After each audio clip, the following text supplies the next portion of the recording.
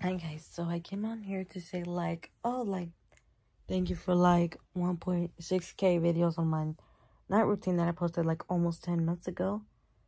I just posted it today because I didn't realize it was private until just now. So yeah, thank you for that. And I gained a lot of subscribers over the last 2 days that I started posting again.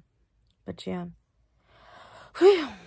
I changed my account and everything because ever since my Red Kitty Plays account got banned, I had a new account. You guys already know about my Libby account.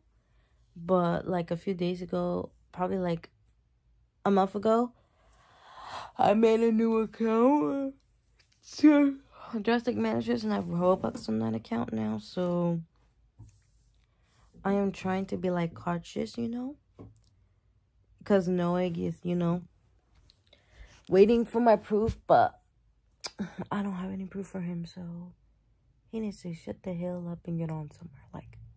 I'm not trying to deal with his bullshit right now. I did not like Nolan. I never will. He tricked me. You guys were there.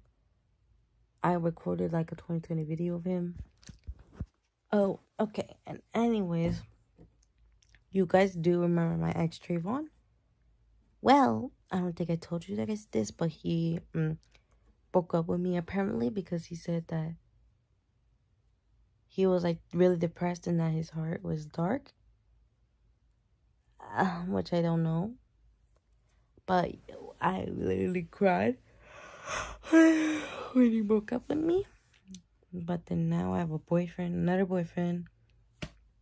He's literally younger than me by a grade, but he's actually the same age as me. He's literally 16 and stuff, but could be a little, he's hella overprotective, more than Trayvon. Hella. This kid doesn't even let me, skip school, nothing. Well, sometimes he does, but whatever. He doesn't let me skip class. He doesn't let me, let's see. He doesn't let me go on the bus by myself, the city bus.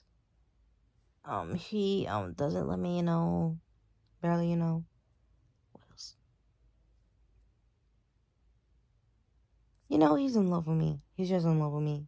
I don't want to jump into conclusions. He's just in love with me. But, yeah. My high school, 11th grade, is going good for me right now. But I'm in, a lot of drama right now, so that I can't talk about. Let's just say, I'll just say, fake friends or something like that. That's all I will say. It's, something to do with me confessing my feelings, how I feel, and they didn't take it too well, and now they don't like me. Well, one of them does, but the other one doesn't, so yeah.